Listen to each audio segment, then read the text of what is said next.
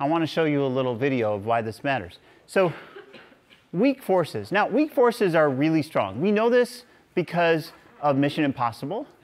We know this also because of our own students. There was one of my former students, Rory, and he won all sorts of prizes because he was trying to be like a gecko. And so he made gloves that were like gecko gloves, and much to the delight of the facilities people at MIT, he actually climbed one of the buildings using his gloves.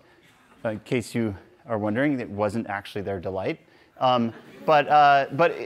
Really cool stuff. So let me show you this is like a 30-second video. He found the answer in the sheer number and design of the hairs on the gecko's feet. Geckos have millions of microscopic hairs on their toes. Of course, we can't see this with our naked eye because each hair is only 1/10 the size of a human hair. And each of those hairs branch down to billions of little split ends.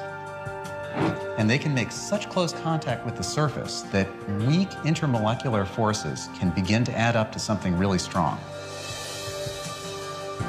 Turns out, geckos exploit something called the van der Waals force. No, London.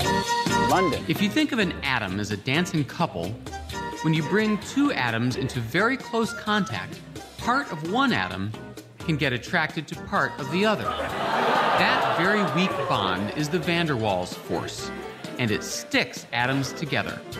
Proximity is the key, but bringing two materials that near each other is harder than you'd think. All right.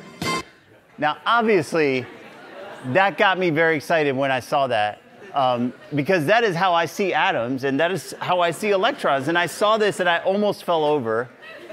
And of course, I played it, and I know all those moves. I would suggest you guys, it's a Friday. There's some good moves in there.